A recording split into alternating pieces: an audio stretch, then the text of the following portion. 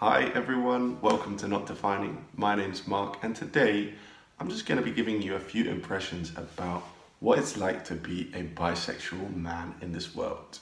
I'm going to be telling you what it's like to be me, some of the things I come up against, and some little tips so that we can all feel really great in our identity. So watch this video.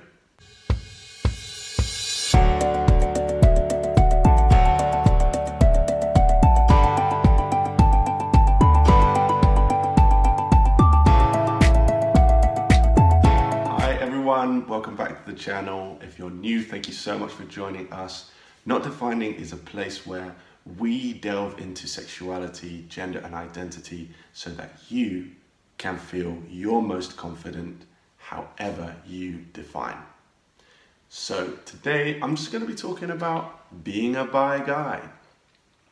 A lot of the time we don't see many bisexual people around and even less bisexual men. So the first thing to say about bisexual people is we are such a huge label. Actually, bisexuality is the biggest label. It's over 50% of the LGBT community and we are so varied. There are people there who are like 50-50 men and women. Like I get out of bed in the morning and I could just get with a guy or get with a girl or get with anyone. There are those people. There are people who are like really mostly straight, but they're like a little bit bi-curious, or they've got like a little bit of attraction here and there, but it's very small. You've got people who are mostly gay. Maybe they've got a same-sex partner. Maybe they really identify as gay, but they also identify as having the capacity for more, and that's totally valid as well. And there are bi-romantic people, so there are people who like experience romantic attraction, but not sexual attraction to the same sex. And of course, we've got the whole non-monosexual spectrum. So we've got pansexual people, people who really kind of feel attraction regardless of gender.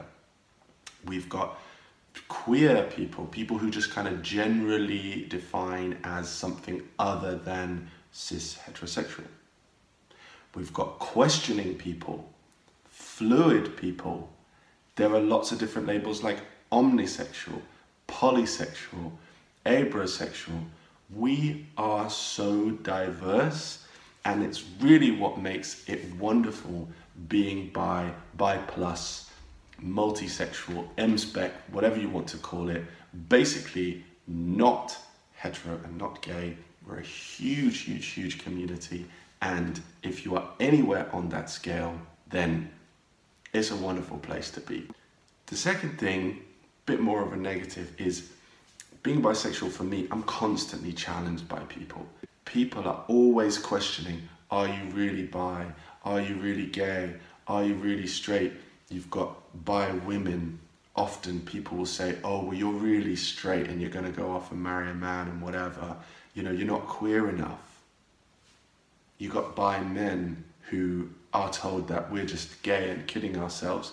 So people will question you, and also that questioning will also happen on the inside as well. Many bi people will have had a very long period of questioning, more than maybe gay or lesbian people, because our orientation is just so much more complex. So there's all of that questioning, and being bi for me is really about finding stability within a state of fluid flux. The other thing about being bi is it's really hard to be visible. So most people will assume your sexuality based on the gender of your partner. So if I'm a guy and I've got a female partner, people say, oh, they're straight. But actually what they don't know is one of the partners could be bi, or both of the partners could be bi. Similarly, if I was to have a male partner, people would say, oh, it's a gay couple. So there's no outward projection of being bi, that's the thing. And so that's why I love to wear this t-shirt. I love to have this flag, because these are the bi colors. You've got navy, purple, and kind of fuchsia. Bi visibility is so important because we never actually get to show ourselves, and that's why even though there's so many of us, we are actually the least represented in LGBT spaces. So, can be difficult not to get erased. Another thing about being bi, which I just really love, is that it really challenges you to see the beauty in all people. Bi or pansexual or mspec is an orientation that exists beyond gender. So I can see beauty in women, so much beauty, but I can also see beauty in men. You know, I can see people's attractive traits. I can see the gorgeousness of femininity and the gorgeousness of masculinity, and all the different types of femininities and masculinities as well, and different people's bodies and like how they are and the similarities between them and the differences between them. And I really just get to appreciate all human beings. It's such a lovely thing to have. So that's what I would say, bisexual people, we have a great capacity to appreciate everyone. And it's really nice. The other thing is that it also gives me a really good kind of broad view of my own gender.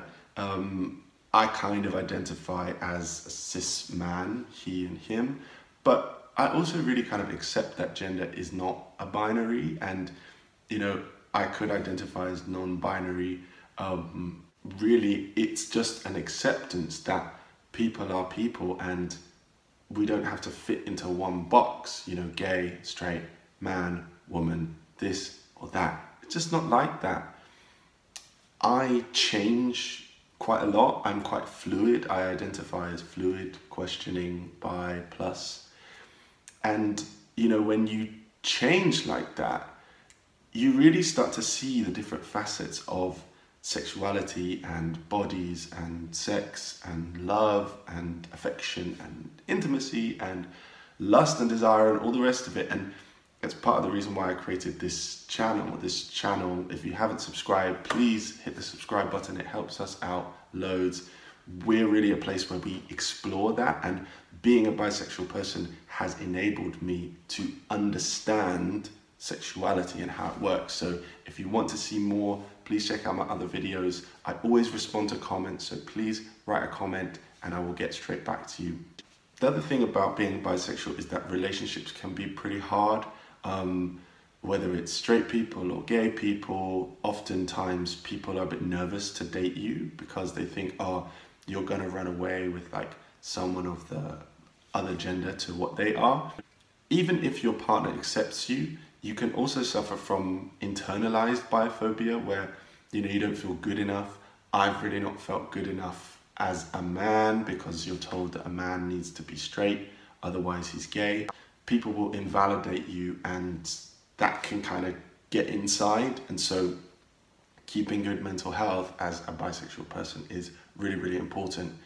Bi people have some of the highest rates of suicide, depression, anxiety, substance abuse, and self-harm of everyone in the LGBT community, trans and ace people as well, but bi people certainly more than gay or lesbian people.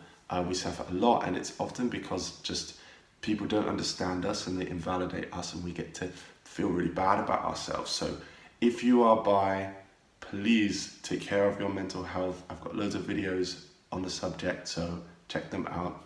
And the final thing is that the bi community is such a fun community. Like, we're a little bit underrepresented, but like I said, we're so broad. And when you connect with other bi people, it's so wonderful. I wear a little badge, or like you see the flag, or you say something about being bi, and you connect with someone else. It's so wonderful because we're so invisible. When you connect with that person, they really appreciate it. And honestly, there's a huge community out there. Not Defining is proudly part of the bi community. So if you want to come on board, I welcome you. Please hit the subscribe button and check us out on Instagram, Twitter, where are we else, TikTok. And we have a podcast called the Queer Spectrum Podcast with 2 other bisexual people. Come and be part of our community because it's a great, great community. Anyway, I just wanted to share with you a few things about being a bi guy. What are your experiences? Please write them in the comments. I love speaking to other bi people. And if you have any questions about bisexuality, then pop them in the comments as well. Anyway, thanks for listening and have a great day. Bye for now.